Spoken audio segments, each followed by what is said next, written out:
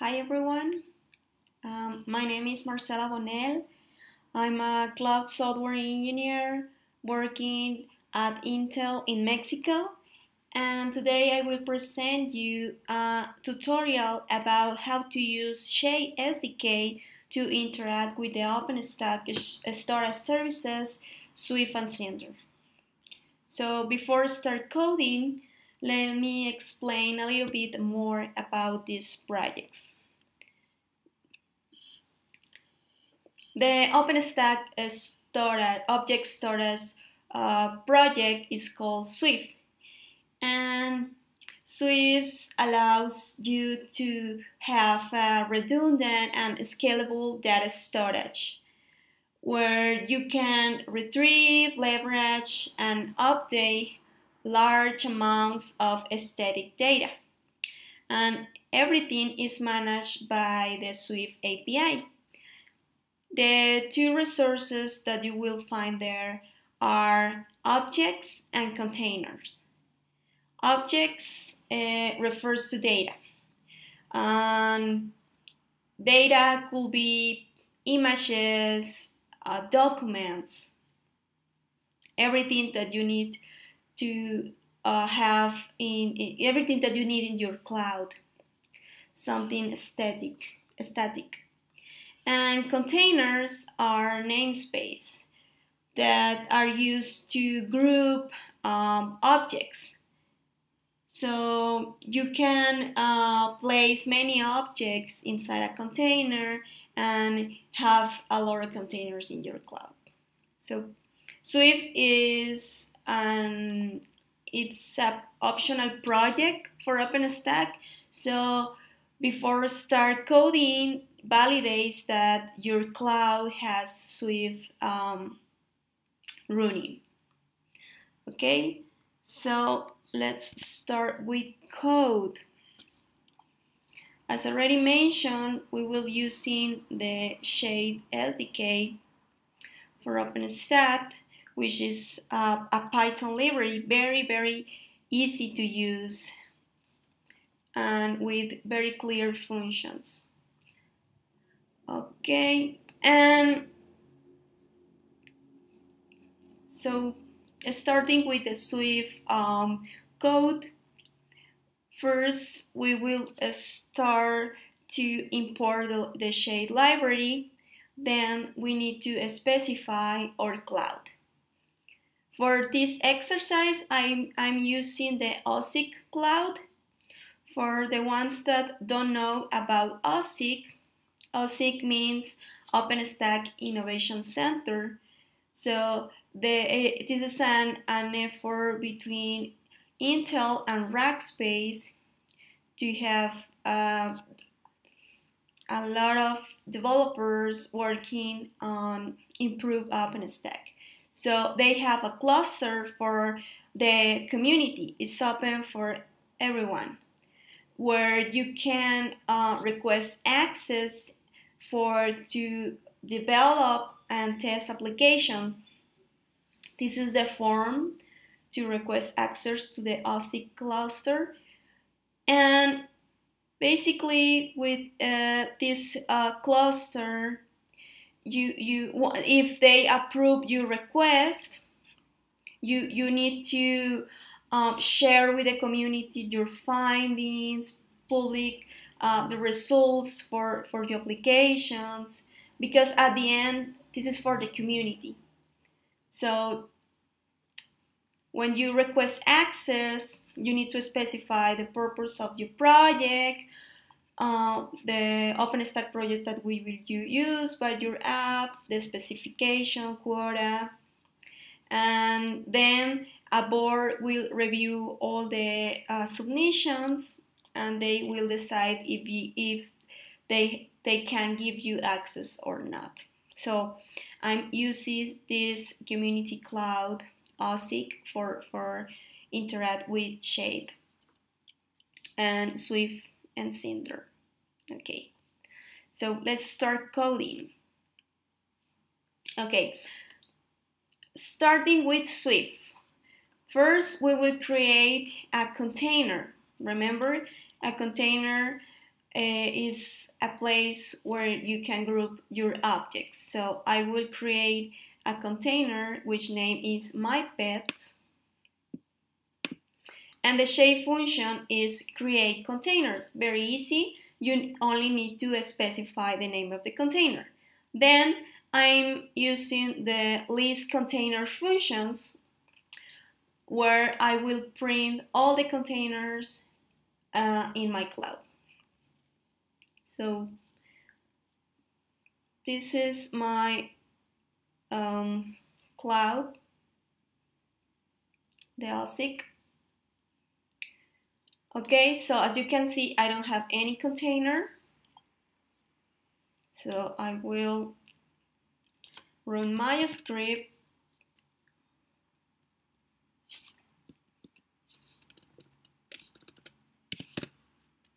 to create my first container. And here we go. We list them. We can see here we have my pets ready. So let's validate in the cloud. Yes, I have my pets container ready. No objects, no size. So next, let's start uploading objects to Swift.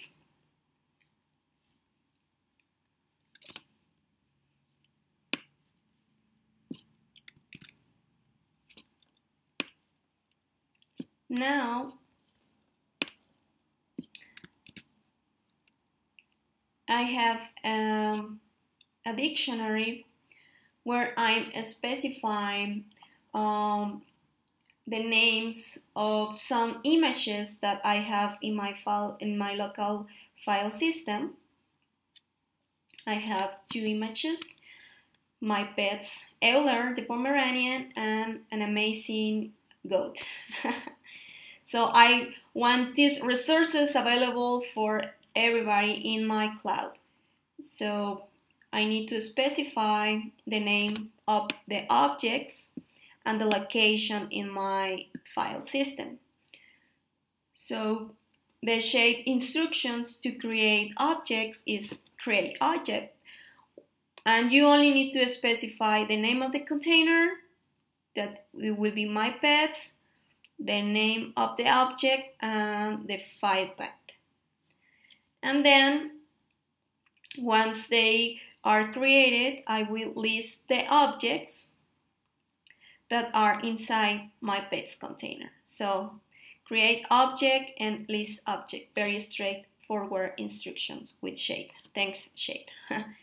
So let's update these images.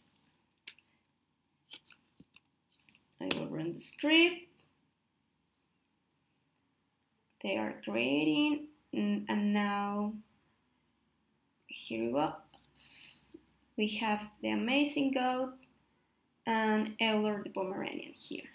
So let's see how looks our container. Yeah, we have these two objects. I can download one of them to validate that it's not corrupted. And yeah, we have Euler in the cloud. So this is the way that you can interact with Swift API through Shade to create containers on objects. So also you can use Shade have more functionality about objects and management for containers. So now with this code, I will delete all the objects inside my pets container. So the instruction is delete object.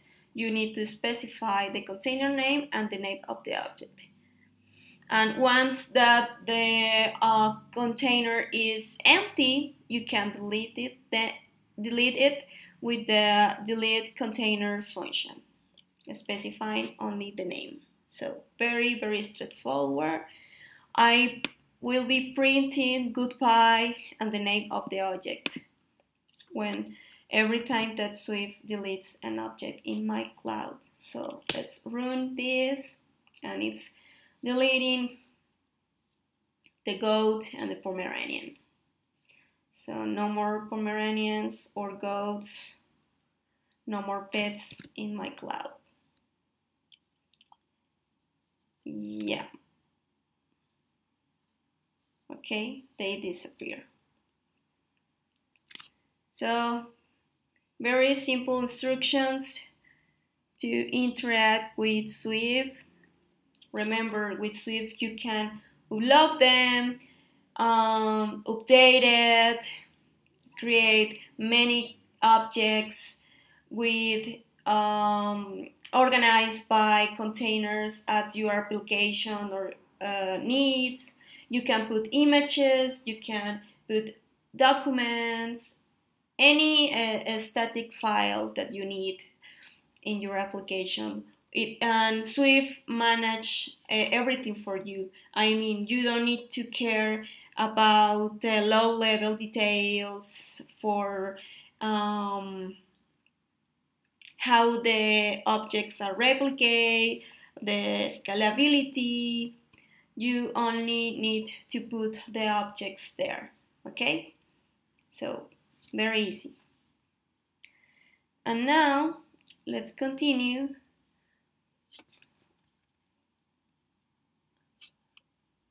with block storage. So the block storage project in OpenStack is called Cinder.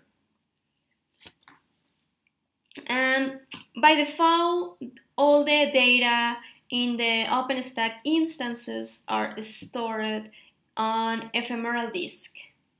And this means that when you terminate an instance, all the data is stored in that instance will disappear too. Ephemeral disks are not persistent data. See, if you lose your instance, you will lose your data. So here is when Cinder comes to provide block storage, persistent data, resources that the OpenStack instances can consume. So with Cinder, you can create volumes. Volumes is a persistent storage resource. And you can attach a volume to a running instance in the same way that you attach a hard drive to a physical server. So you will have persistent data for your instance. And once you have a volume attached to an instance, if that instance terminates, you will keep your data safe. You will not lose it. You will be intact, and you can create another instance and attach the volume, and you will see the information without any change. So you don't have to be worried about losing instances because all your important data have to be in a volume.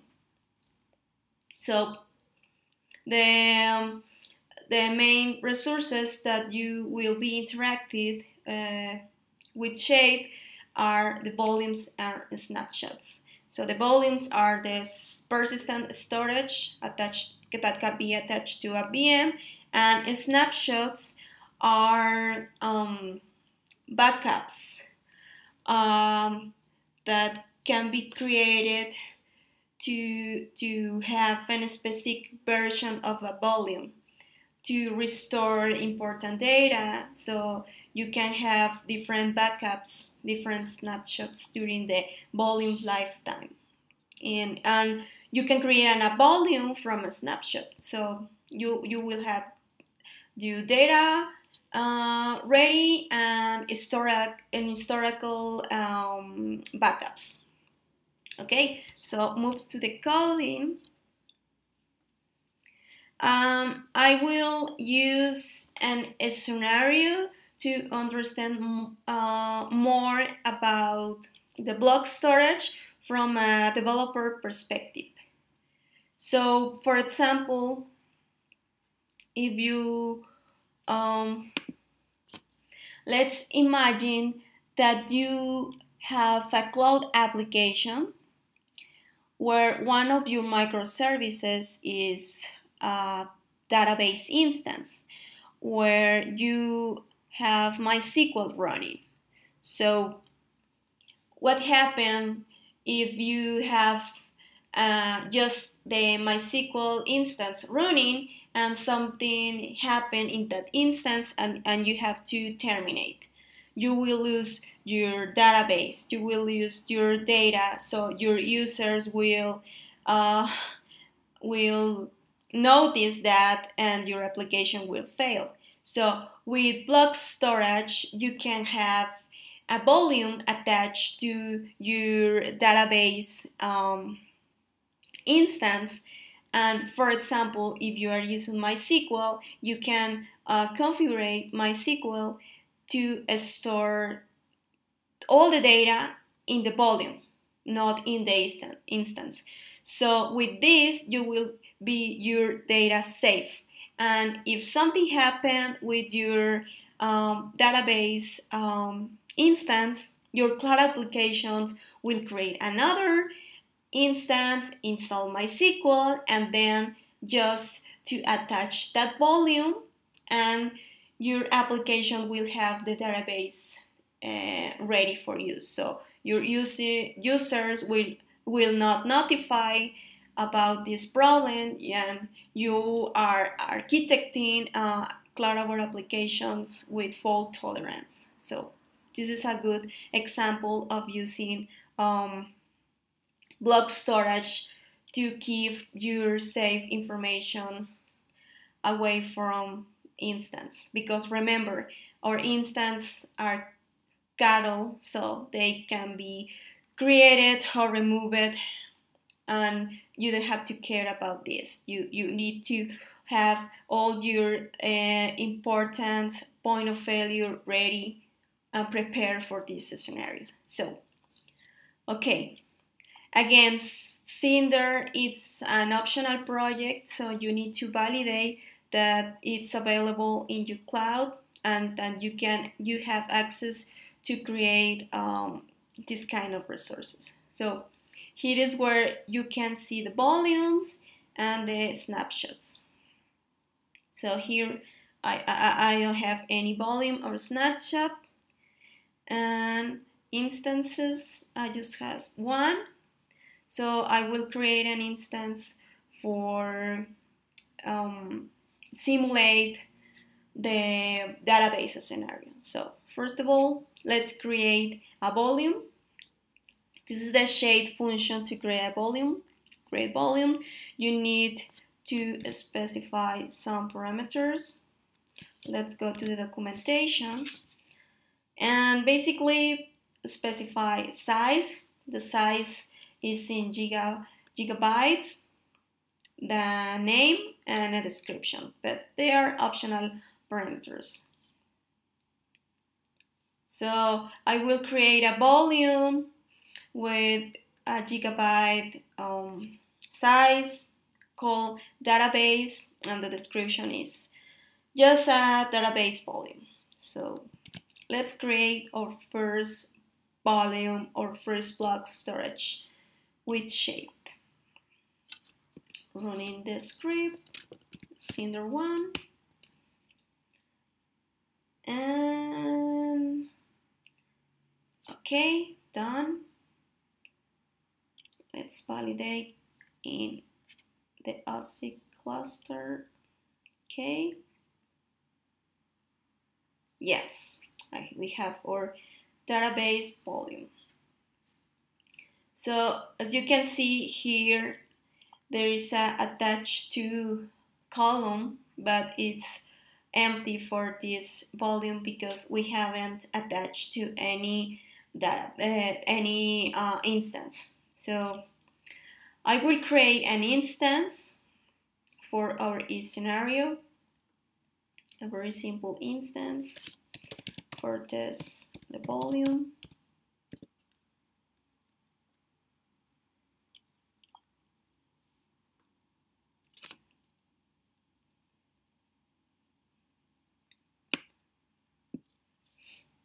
Okay, launching my instance, nothing special, just a simple instance that will be our database microservice.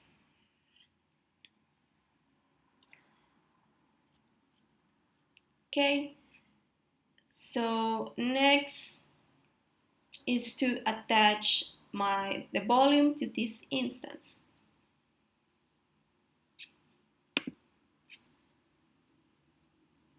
Okay.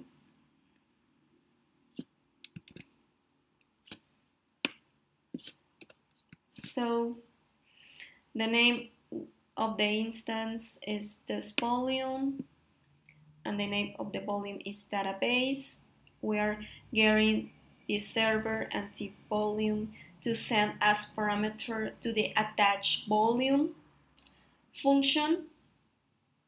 You need to specify it. Okay, I will attach a volume to this instance. This is the volume, and this will be the location of this device. Okay, let's attach this volume.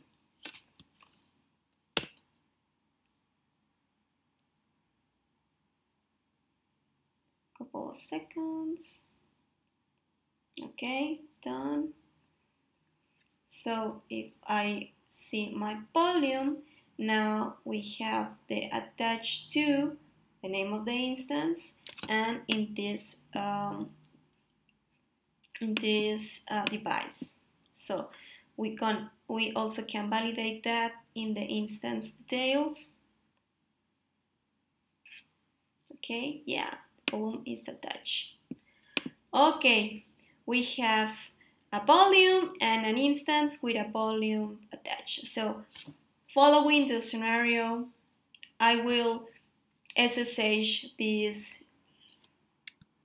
instance, and I will mount the volume to a directory in my file system.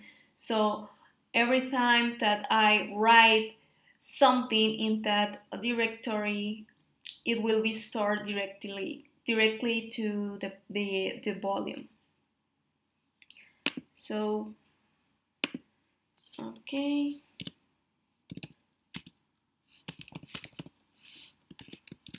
Okay, yes.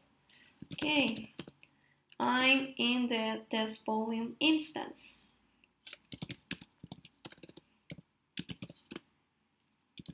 Okay, so now I will validate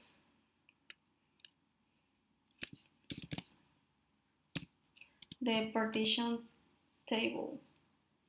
So as you can see, this is the disk, this is the volume, this is a representation of the volume in the instance. This is the location of the volume. So now I will create in this volume, I will specify a file system. So I'm doing this with this command to prepare the volume to be able to read from my instance. So I'm preparing the file system. Okay, done. So my volume is ready for writing. Okay.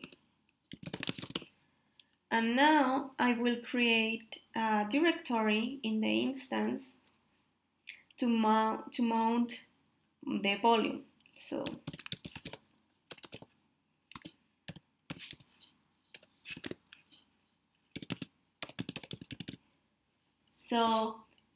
in this folder is where the volume will be attached. So every time that I wrote something here will be stored in the volume. So I will mount my device, my volume in this folder. Okay, ready. So let's go to the volume.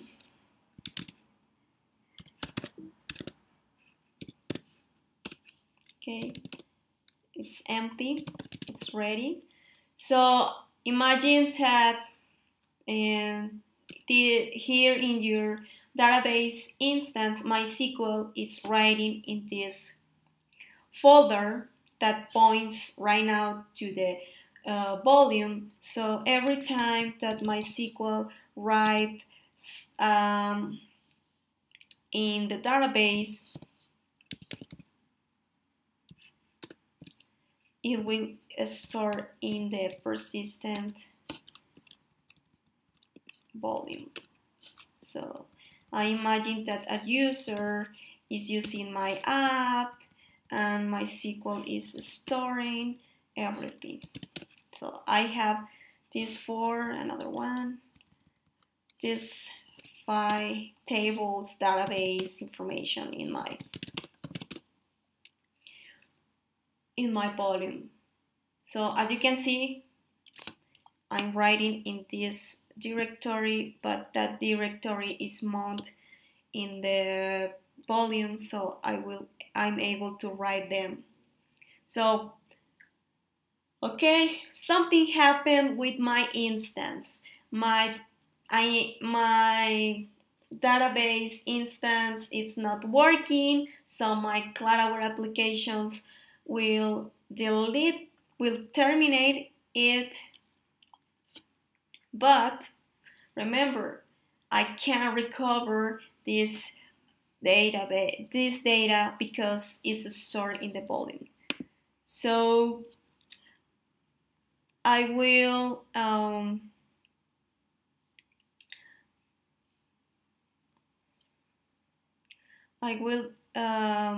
detach. Well, I will delete more. I will, just doing the scenario more real. I will delete this. I will terminate the instance. So no, my data. Don't worry, we are using block storage. So no more instance, but we have here our volume. So by now it's not attached to any instance, so we can create a snapshot just to have a backup of that moment. So I will create a snapshot with create volume snapshot function. You need to specify the volume ID, and you can put a name of the snapshot.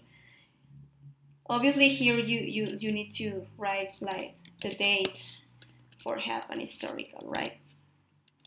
Okay, so I will create, oh, by the way, this instance has gone, right? So I will close this. Okay, so interact, creating a snapshot with Shade. Couple of seconds, okay, done. So refreshing the page. Yeah, we have our snapshot ready here. Yes, just in case we need to have backups. Okay, so obviously we have a CloudAware app, so the CloudAware app detects that I don't have that database instance running, so I need to create a new one and then attach again my volume, and so so the users we will not notify nothing because my cloud application is fault tolerant and have all the important data safe. So I will create another instance, a new instance.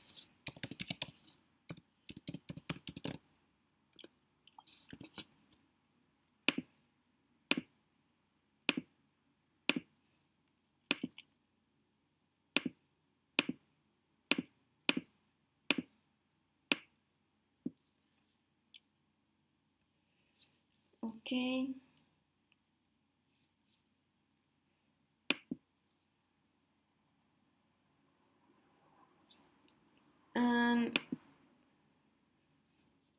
Okay, so I will attach the volume to this instance.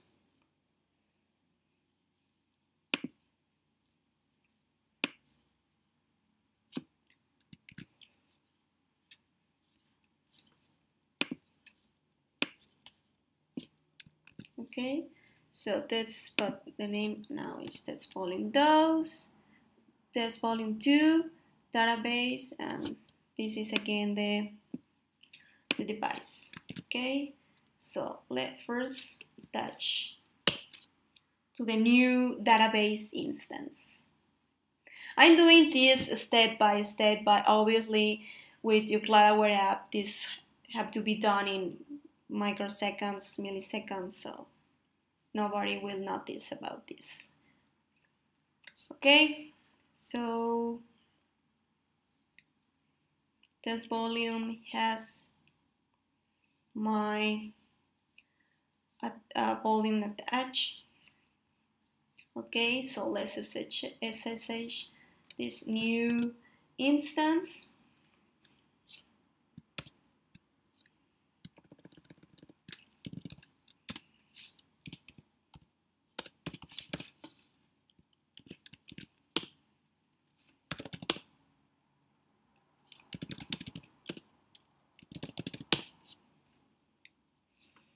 Okay, and now again in this instance, obviously I don't have anything in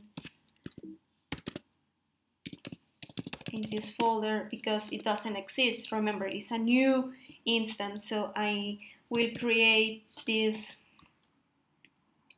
directory because I want this directory as my entry point for store everything in my volume. Okay, I have the directory, and now I will mount my volume that it's located here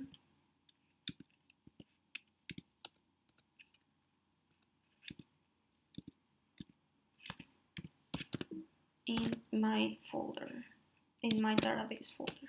So it's mount. So remember the number of files that we have. Remember my SQL servers. So let's see what is there. And yeah, here we go. Or files intact. Nobody noticed about that we lost the MySQL database because everything was storage on block storage. Thanks to Cinder and Shade.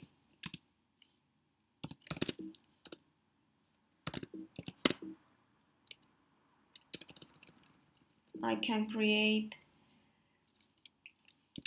this more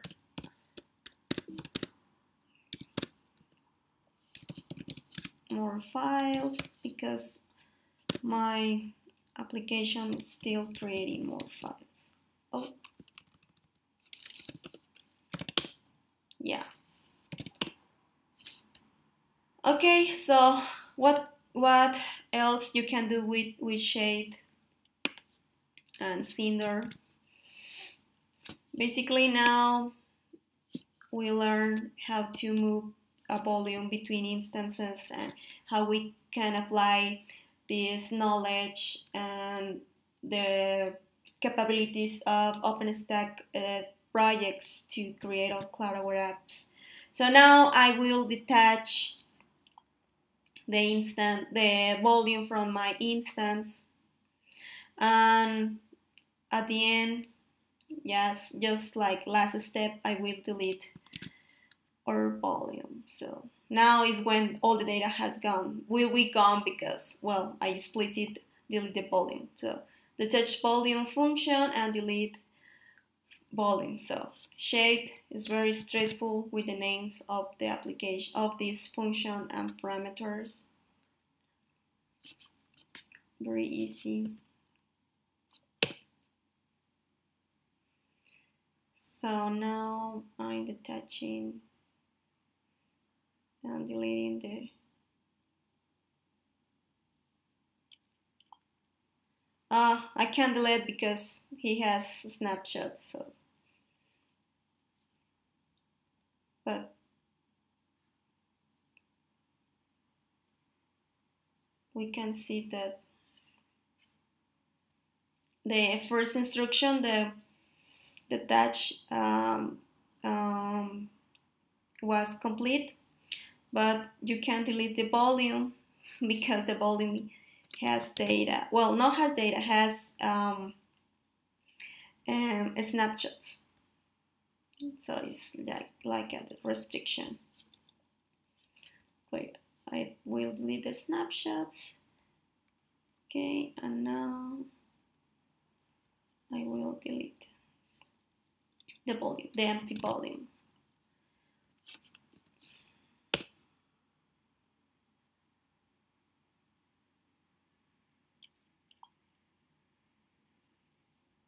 Okay, done. Goodbye, database volume. Well, that's it. I hope everybody enjoy using Shade for interact with Swift and Cinder. It's very useful. You can see here more functions about